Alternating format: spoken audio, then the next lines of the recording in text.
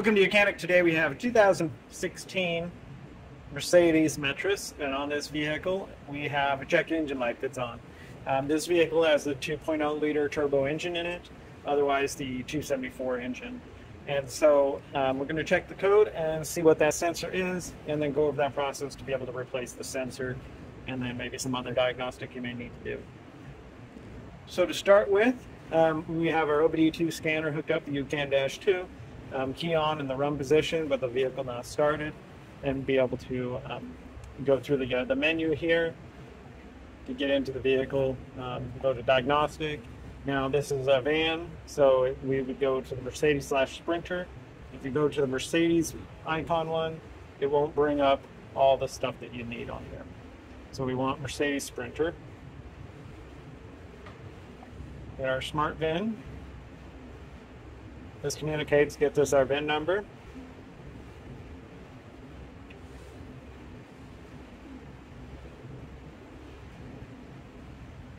And now we're going to do a control module, so we can select the individual module. If you do quick scan, you scan everything in the vehicle. And then motor electronics. Then we're going to read our codes. And we've got a couple in here. We have a stored/current. This is the one we're more concerned about. This one's stored, and this one is something that we need to look into. But we have a P24D812. That's what we have on, and it says it's a pressure sensor, pressure switch number 2 of the Evaporative Emission Control System. Has a short circuit positive. And so we're going to find that sensor and go over that process to be able to replace it. So this sensor is located down below this, your fill control, or where you would fill your engine oil up through.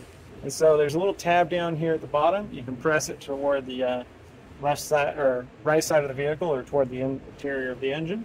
And then once you do that, you'll be able to pull this up and remove it and set it to the side there.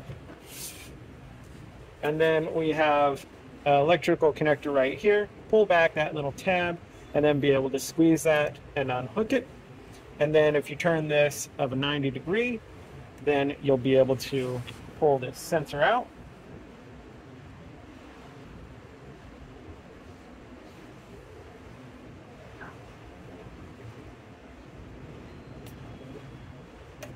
There we go. And we pull that sensor out to be able to replace it with a new one. Okay, so we have our new sensor. Being able to, if you look down in there, you'll see these little tabs where they line up. At that 90 degree, press it in, twist to lock into place, and then as you install the sensor, being able to lock it in, that also gives it a secure lock so that it doesn't come out. And then, of course, put your oil fill apparatus back into place, and now we would clear the code out.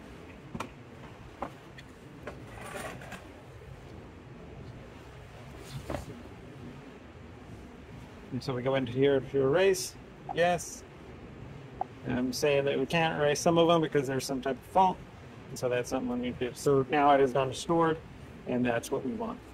So now, of course, go ahead and start your vehicle, run it a couple times, cycle it through, do your normal daily driving.